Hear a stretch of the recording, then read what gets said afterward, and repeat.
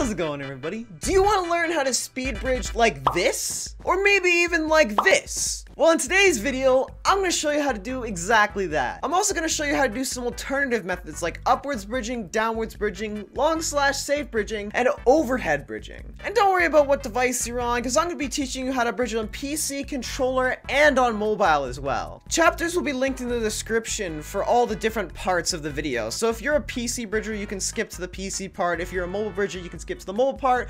But I recommend watching the entire video because there's a lot of good information in here. Anyways, guys, let's get into it.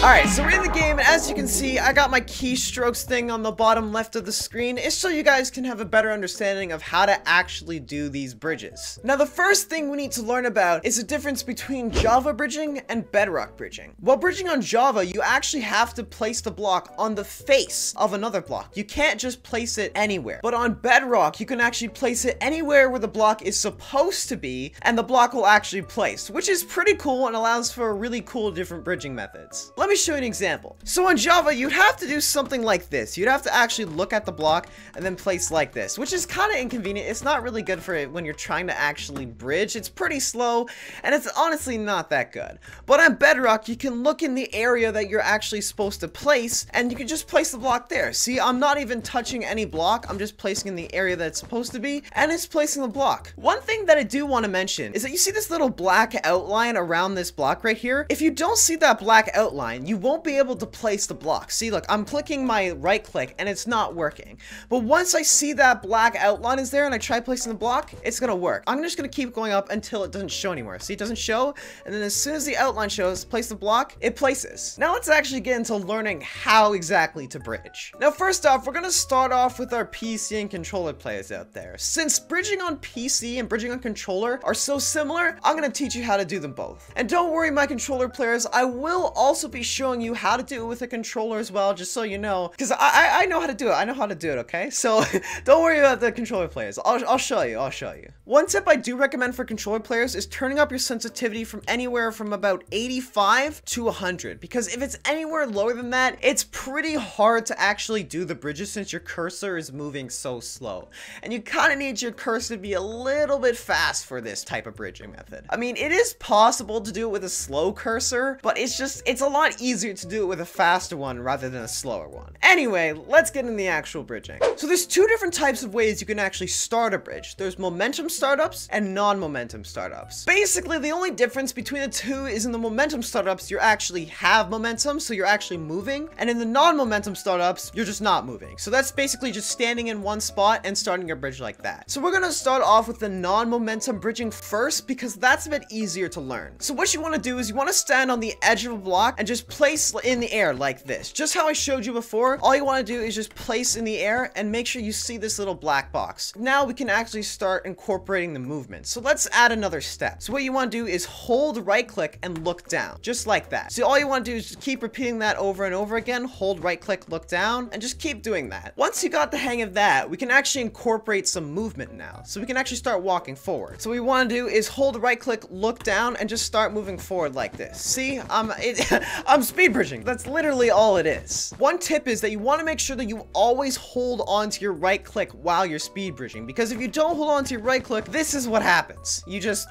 you just fall off. That's pretty much how it works. See, even if I start bridging and then let go and then hold back on, it still doesn't work. So you got to make sure you're holding the click. The cool thing about that though is that if you hold your click and I just wait here, let's say if I just wait here for like 5 seconds and then I decide to walk forward, I can still place. See, I can even start jumping too. I can just stop right here and then keep placing. All right, now we can actually incorporate some sprinting and jumping. One thing to note though is that you never want to jump at the beginning of your bridge, or else it's gonna look a little something like this, where you just completely fall off, and yeah, we definitely don't want that. So don't jump at the start of your bridge. You can still sprint though. So what I recommend doing is waiting until you've placed at least like 1 or 2 blocks and then start jumping. So we can start sprinting like this to start our speed bridge normally like this, and then we can start jumping like that. Another important thing to note is that you always want to make sure you have your cursor in between this line and this line, because if your cursor goes off those lines, you're not going to be placing the block. Let me show you an example. So if you run and jump like this, and see how my cursor is in between those two lines, if I move my cursor off in between those two lines, the bridge stops. So it's very important that you actually have your cursor in between those two lines. All right, now that we have the basic speed bridge down, the non-momentum speed bridge, we can actually move into the momentum speed bridge. So the momentum speed bridge, it's pretty much almost identical to the non-momentum speed bridge, except you're moving. It's basically just add 1 or 2 steps and then you got it. So to do it, you have to look away like 2 or 3 blocks. So from where you're standing, let's say if I'm standing at this block right here, I have to look 2 or 3 blocks away from me. It could be 2 to 4. I could do it there, but I recommend 2 to 3 because that's a good distance. So what you want to do is go look 2 or 3 blocks away, start moving, and then jump and look down slowly. I mean, you could look down fast too. Let me show you, because this is what happens if you look down fast. You can also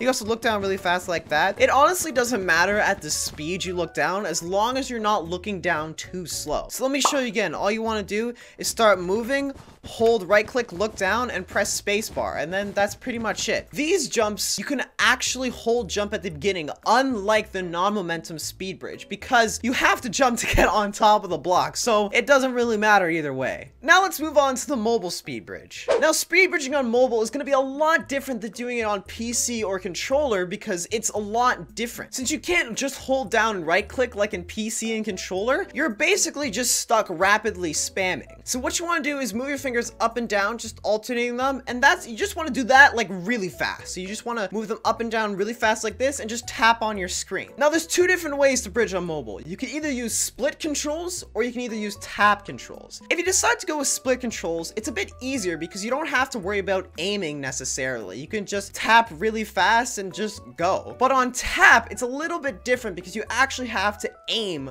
where you want to speed bridge. It's a little bit more difficult, but it's still possible. So let me show you on split controls first. So what you want to do is look down just like you do on PC. Look down at an angle, like place the block right where the block is supposed to be, and then just start spamming your fingers like this. Obviously, I'm not very good at this because I don't have a lot of practice on mobile while speed bridging, but it is definitely possible. It's definitely possible to become somewhat skilled at bridging like this. The mobile bridging method is something that takes a lot more practice than PC and controller actually does, just because it requires a lot more accuracy and stuff like that, but it's not that hard to do. Now, if you want to bridge using tap controls, it's basically the exact same thing as the split controls, except you have to actually aim where your fingers go. For example, I have to actually look down and aim like this, just tap really fast, and yeah, you'll pretty much get the bridge down. Now, this is not going to be easy by any means, because I'm obviously not very good at this. If this was easy, I'd be getting this. But trust me, if you keep practicing, you'll get it down.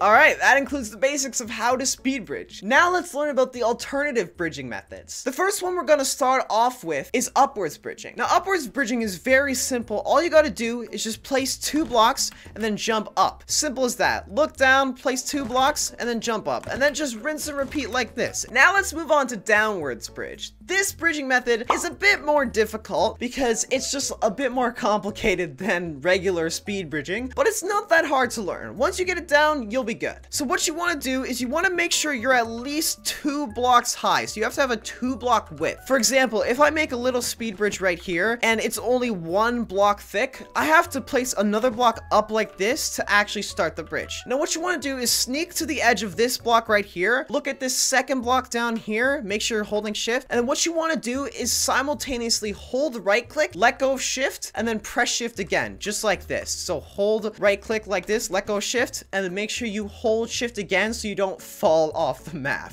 That would definitely be very bad. So yeah, all you want to do is create a 2-block high platform. For example, this, I don't need to do that because it's already more than 2 blocks high. So I can just sneak to the edge, hold right click, and then unshift, and then reshift, and then basically just let go of right click. All right, that concludes downwards bridging. Let's move on to actually long bridging, or safe bridging, however you like to call it. So the purpose of long bridging is to actually not get knocked off off by a person on the other side. So basically, if you want to do this bridging method, you have to look 4 to 5 blocks away from you. So unlike regular speed bridging, you want to look pretty far away from you, and you do not want to move your cursor down. Make sure that you don't look down while you're doing this, at least when you're starting. So it's basically just like a regular momentum bridge, except you're doing it like this. So you got to hold right click, move forward without your cursor looking downwards, and then you could just start moving your cursor like this, up and down, or you could just hold it like this. No matter what, it still works. Now you have to make sure that you time the jump correctly, because if you jump too early,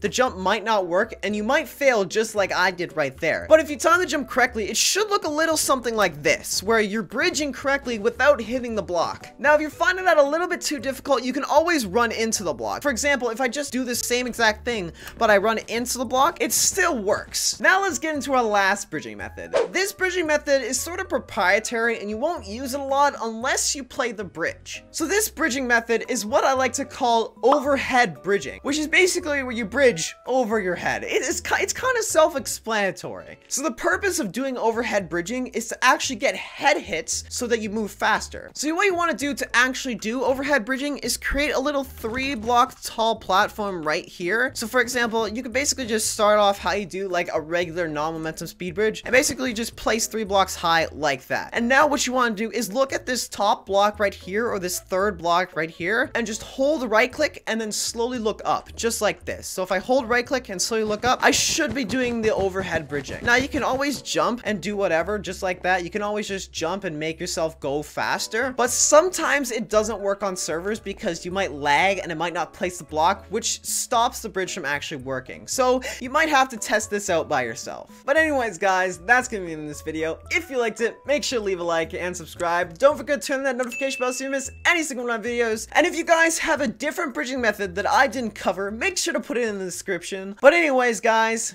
that's me, over and out.